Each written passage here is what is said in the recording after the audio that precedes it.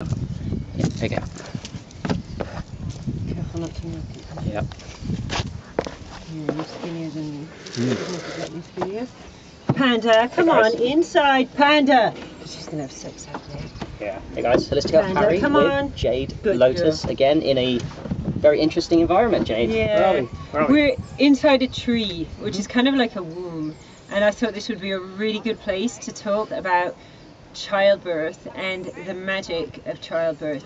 And I guess the first thing I want to say about it is, you know, there's like 1,000,001 books you can read about childbirth, and it's telling every contradictory thing you could possibly imagine.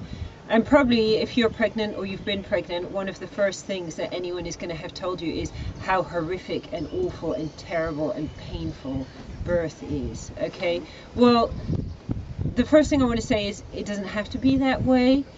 And the second thing is, all the knowledge about giving birth is inside our bodies. We don't need to get it from books. Obviously books can be helpful, the right books can be helpful, don't get me wrong, but it really is about trusting in ourselves, and having like a good birth experience is actually about just basically like relaxing and trusting in ourselves. How did your birth experience go, to share the audience? Well, my pregnancy was pretty much my whole last year at university. I was pregnant and I was vomiting the entire pregnancy, which is a bit of an unpleasant experience, but then they do say it makes your child more healthy if you vomit a lot, and my child is very healthy. So, you know, but because I was at university, I didn't have an awful lot of time to go to like mummy yoga. I didn't have much money either, you know, and I'd planned a home birth, you know. I very much like avoided everything like scans, because I just felt like I wanted to be really kind of natural, and also keep it as a very kind of sacred personal experience without too much kind of interference from doctors and so on, you know. So I did get talked into a kind of like last minute scan in the last couple of weeks of the birth, you know, but basically, yeah, I didn't do too much, you know.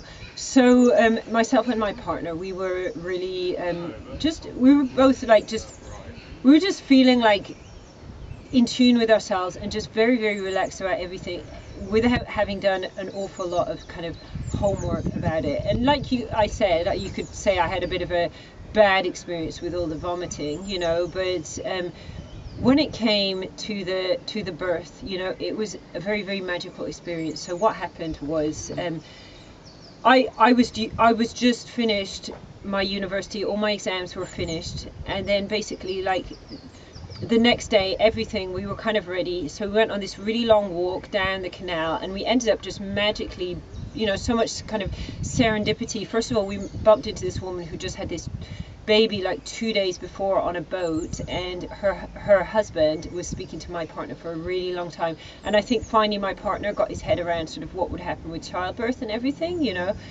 And then we got dragged into some Sikh temple as well. We were walking along, and these Sikhs saw me, they saw I was pregnant, they kind of dragged me inside, plied me with this curry, which was very, very powerful curry, and apparently spicy can bring on the whole labor, you know.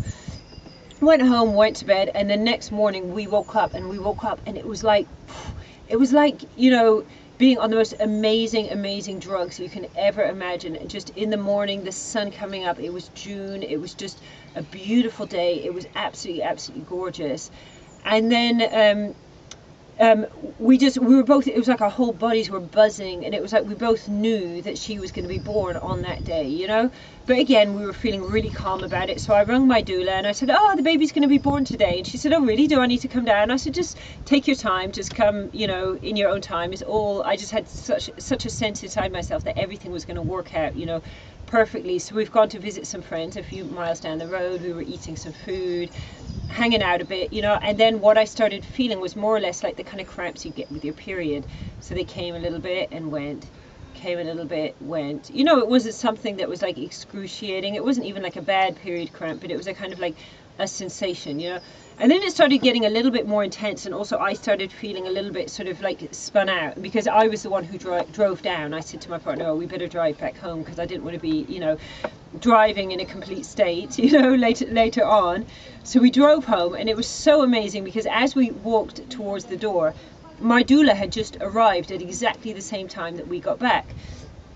So we were like, wow, that's amazing, you know. And we got back into the house, and in the house, it just, everything for me started getting like very, very surreal, you know. So a bit like, you could say like a kind of a mushroom trip, but it wasn't really like anything like any drug that one could possibly physically take, you know. And at that time I didn't even understand the whole thing about like how the brain is producing DMT during birth, you know. But it would like start going in these cycles of like pain, relax, pain, relax, like these real like cycles the body was going through. And it was like I was really in an altered state of consciousness, but my partner was there. He was so calm. The doula was there, you know. And then at some point I then said to the doula, oh, can you get the pool out? Yeah. Now I have no idea what an observer looking at me would have seen. Yeah, it was all quite intense for me, but she seemed to think I was hardly even started labor, you know. But I asked for the pool, so she got the pool out, and I was expecting this sort of 24 hours of labor or something like that, because this is what most of my friends were going through.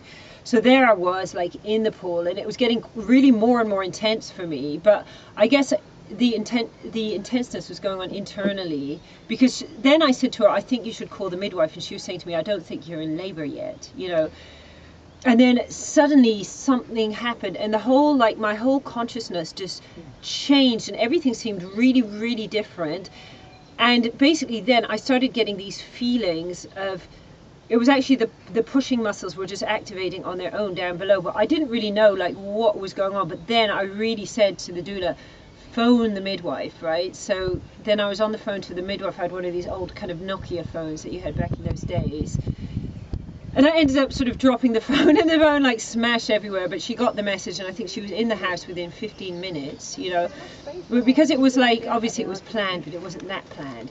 So we had the dogs there in the room with us, we had the doula, it was all like, you know, happening in the pool. And then the doula says, okay, really you need to start pushing. So I'm like pushing, and I'm looking down, and this balloon is coming out of my vagina, and I'm like, whoa.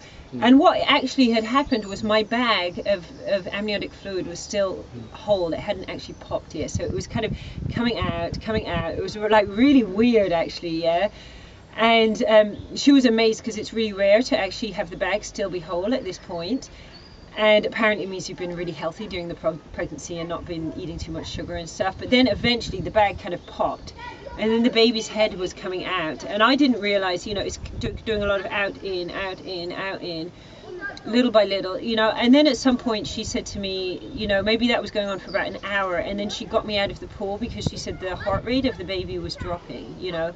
And it's all very like, I mean, I was just, not in a bad way, but I didn't know what was going on. Like in my mind I was like a lioness, and I was doing this kind of like roaring sound, and it was just, it was incredible, you know. And then they got me out. Well, I actually stood up and walked out of the pool, which the midwife was quite amazed with. And they've put me on the bed on all fours, and then just through the all fours position, Nina, my daughter, she just flew out, you know, like literally like a cork out of the champagne, and she's just kind of landed there on the bed and basically done a couple of screams.